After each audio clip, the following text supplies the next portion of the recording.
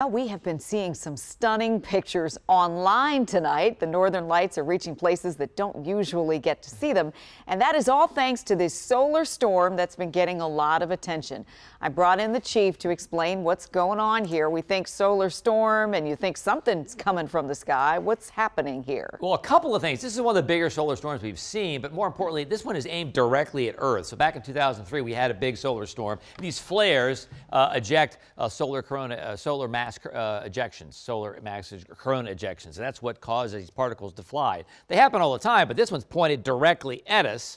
In 2003, it knocked out power in Sweden and knocked out some of the transformers in Africa, but this could be even stronger. Check this out. We're seeing pictures of the northern lights with reports of seeing the northern lights as far south as South Florida, which is simply unheard of. I mean, it really is. So we had a great picture. Well, from our own Dylan Oakes, who's a producer here.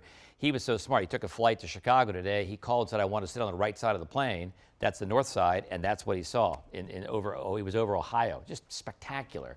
And also, check this one out. This is another great picture.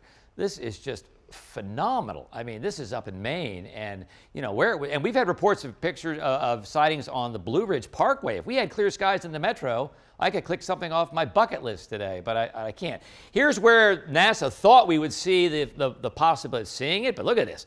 Dallas and Charlotte, possible, but you know what? We've had reports all the way down into South Florida. I just got an email a couple minutes ago, and I want to show you more pictures coming up in about 10 minutes. And we'll also talk about a little better news for Mom's Day.